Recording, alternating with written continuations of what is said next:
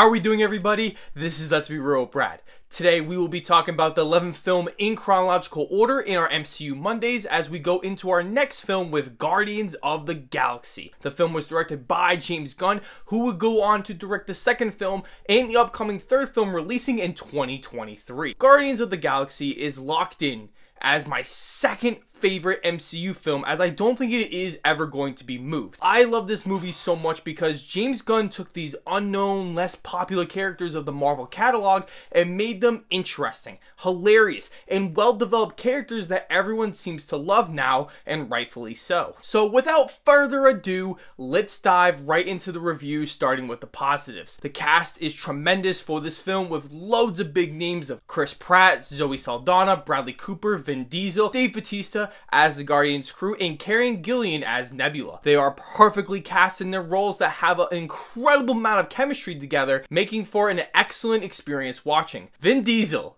is fantastic, only recording 5 lines for Groot, being "I am Groot," which is pure comedy. The story is also great with feeling like its own separate story away from the rest of the MCU, which helps this movie so much because it tells its own story with new original characters, as it doesn't feel strained to connect to the MCU. This movie still has those connections, but it feels so natural and works for the story, not making it feel forced in many other MCU films. The film has a genuine sense of adventure that takes you on this wild journey, who is forced to be together for their own selfish reasons that make them team up to get what they all want. Over time, they just start to care for one another, developing a strong bond that was so believable and had a strong emotional backbone to the film. The writing is also terrific, with having one of the top 5 best screenplays of the whole MCU, because James Gunn wrote and directed the film with all his vision being played on the screen. It is the funniest MCU film to date, with being laugh out loud funny still to this day, that has this sharp,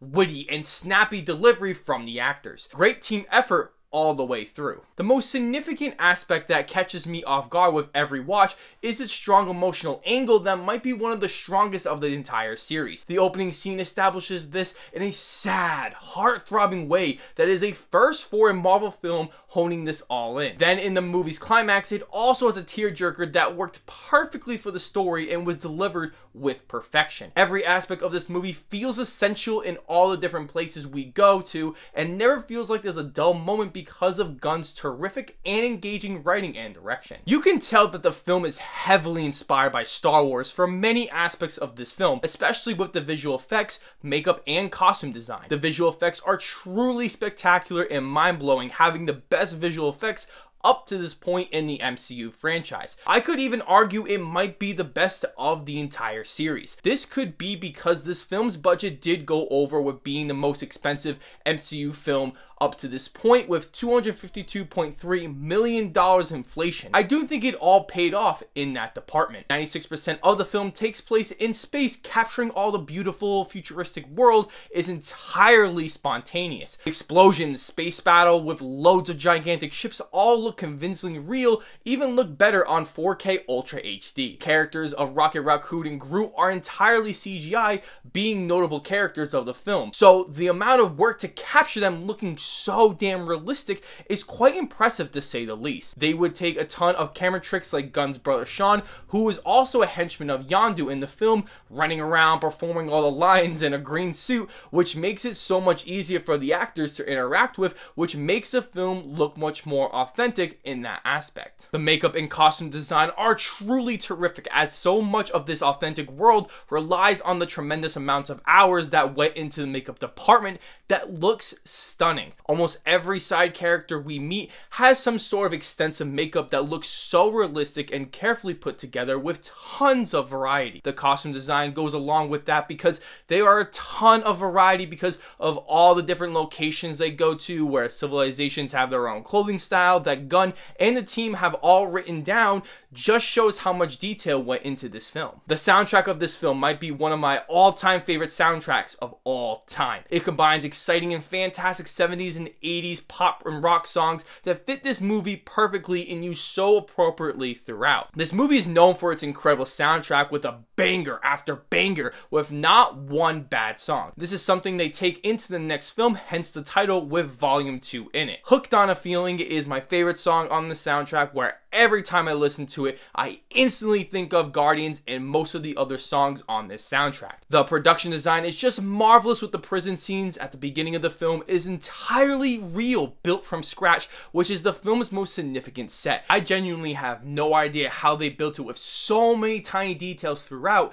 that makes for the best scenes in the whole movie. A good chunk of this film is in studio with a green screen background, using loads of CGI, but still a lot of sets being built, like the collector's room, which is iconic in the MCU, with tons of fun and great Easter eggs, which showed how much James Gunn cared about the movie and the fans. The direction is also fantastic, capturing amazing shots that are still iconic and memorable to this day, especially this shot right here.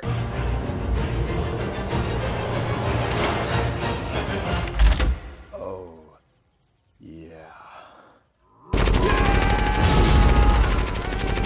Action scenes are almost perfect shots with precise cut editing that gave off so much energy and clarity to what was happening with the action. I do think it is one of the best shot and edited films of the entire series. The cinematography is also gorgeous, with this being in the top 5, at least with being one of the best looking Marvel films that doesn't have that same dull Marvel look that many of these films do have. It is so colorful and pops off the screen. If you didn't know much about the MCU and wanted to watch this movie, you wouldn't think it is a Marvel movie because it looks so gorgeous and feels like its own thing, which I'm glad that Marvel lets James Gunn have free reins on this film. The film does have a few negatives, starting with the main villain, Ronan the Accuser. He's a standard typical bad guy who works for Thanos that doesn't do anything in this movie besides talking and trying to be intimidating. He isn't the main focus of the film, but is poorly undeveloped and completely uninteresting. All the scenes with just him are very dull and get worse on rewatches. The second negative is that there are a few moments where the film drags in certain areas. This is where the writing seems to become the more traditional MCU stuff we are used to seeing. It isn't really that bad because most of the screenplay is tremendous, so some of these moments stick out. Overall,